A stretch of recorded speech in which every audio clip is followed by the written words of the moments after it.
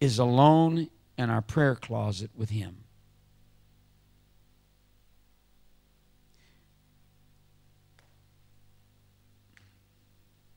I want to tell you, 99.9% of all issues that we deal with would be resolved.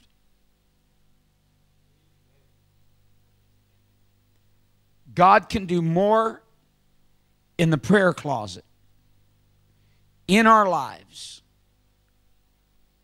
than in any other setting.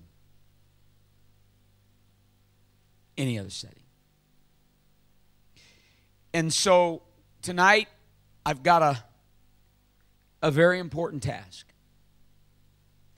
I've got a very important responsibility. I'm not going to try to move you emotionally. I'm not going to try to preach. I'm going to communicate. But hopefully, when you walk out of this building, coupled with what only God can do, there will be a fresh desire in you to get alone with Him. Amen. Will you lift your hands? Can you just love Him one more time?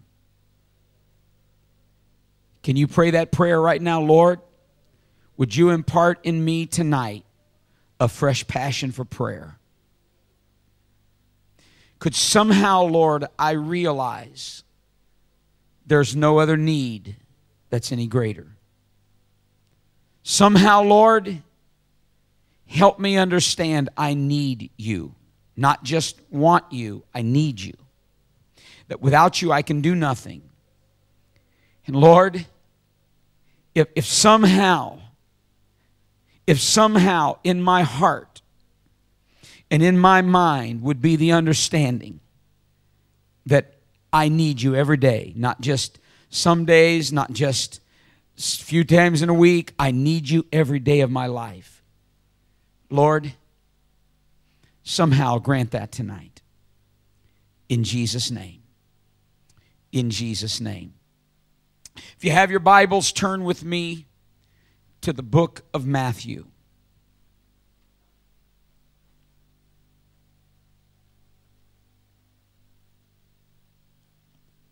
Matthew chapter 6. Bishop, again, thank you so much for allowing us to come and partner with you and your great staff, and Pastor Timothy and Sister Leah, and all of the leaders, all the church. Thank you. I've never been in a place that I've felt more loved. I've felt more, I guess, at home, outside of home. Matthew 6, verse number 5.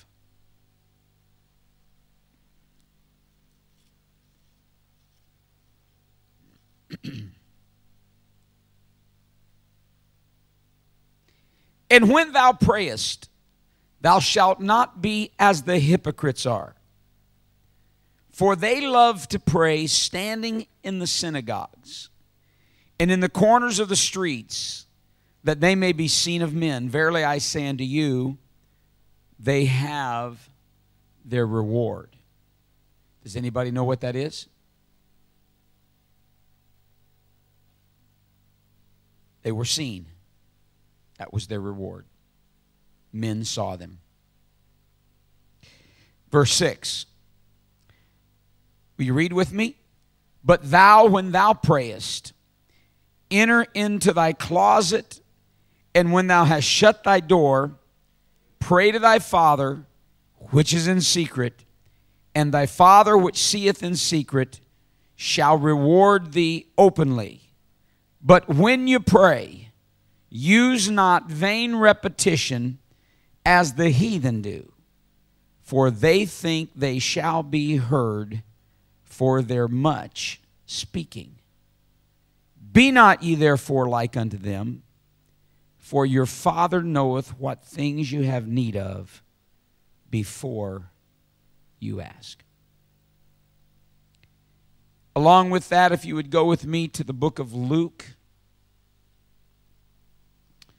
Luke chapter 15. Luke chapter 15.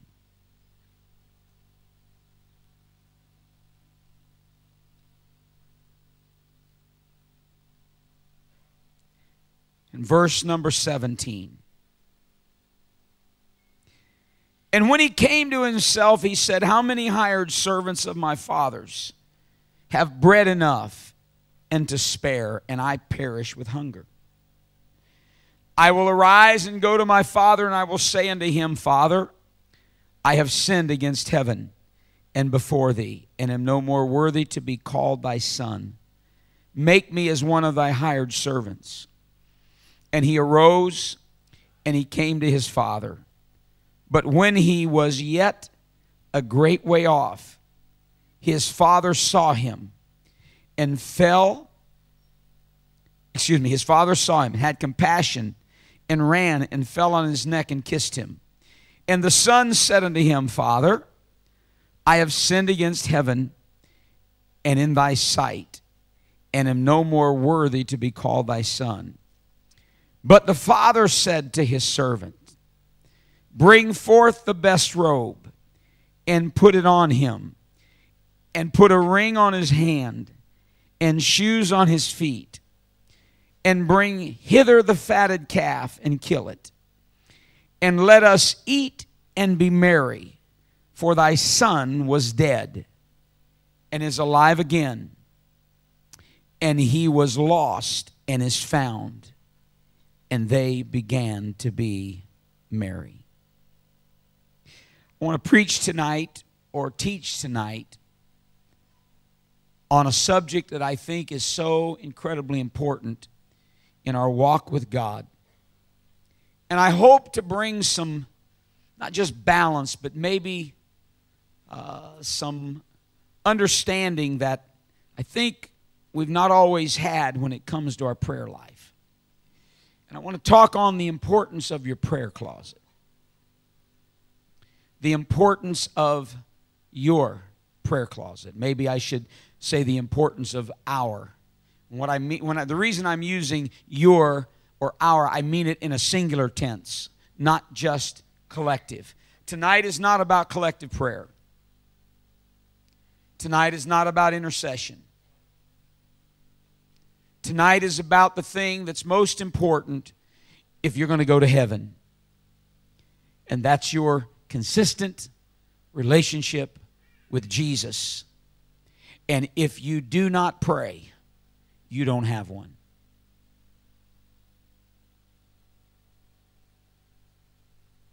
That's like saying, I have a relationship with people I never spend time with. Impossible. It's not possible. Consistent. Everybody say consistent.